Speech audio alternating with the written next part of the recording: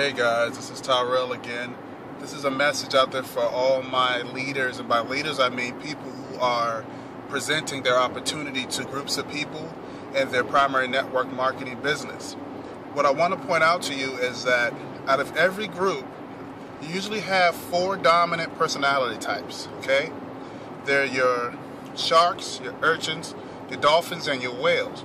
And if you tailor your presentation so that it covers each one of these personality types, you're almost guaranteed to get a better response from whatever it is you're marketing or selling, or your opportunity. Okay. Also, just a side note, by doing this, you'll also increase your participation during the presentation too.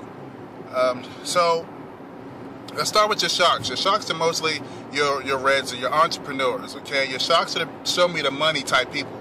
Your sharks are the people who are interested in the bottom line. They want to know if what you're talking about or what you're telling them is going to make them money, okay? That's what they want to know. They want to know how much money they're going to make from this, okay?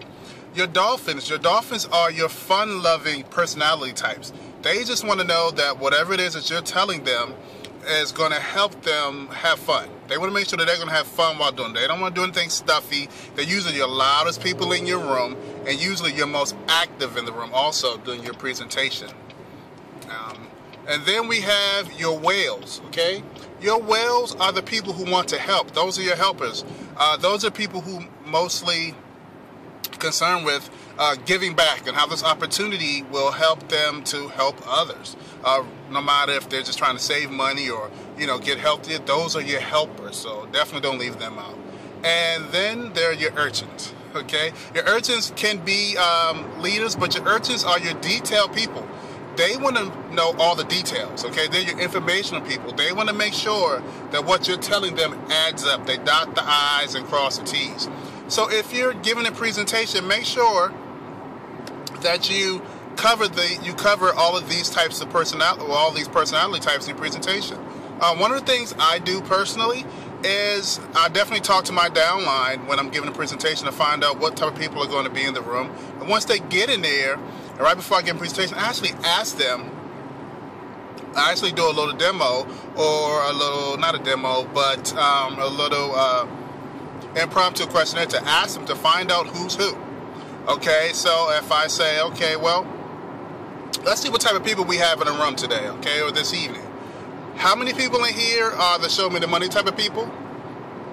They raise their hands. Or how many people are, are the usually the loudest people at a party?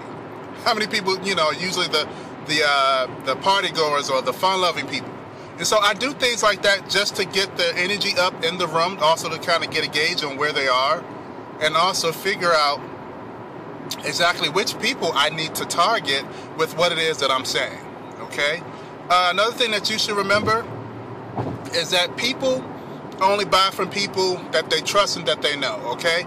People usually can care less what your opportunity is. They just want to know how it can help them solve their goals, okay? Now, people buy into you way before they ever buy into your opportunity. So your presentation has to be right, okay?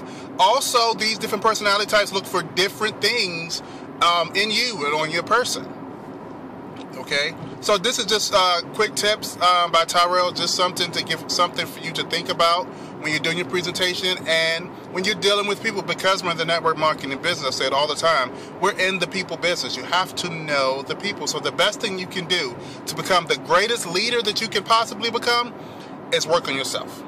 Okay? It's about self-development. It's about reading. It's about training. It's about learning about your industry, not just your primary network marketing business, about the industry. Find out what else is out there and find out what your competition is. Absolutely. So work on yourself. You'll definitely increase your value to the marketplace, and therefore you'll make more money as a result. So again, this is another tip by Tyrrell. Thanks again for watching, guys. Also, before you leave, make sure you look below this video if you're watching this on YouTube, and click on the link right below this video. Also, subscribe to my YouTube channel if you haven't already. And if you're reading this on a blog or watching this technically on a blog, make sure you like it, share it. Okay? Thanks again, guys. God bless.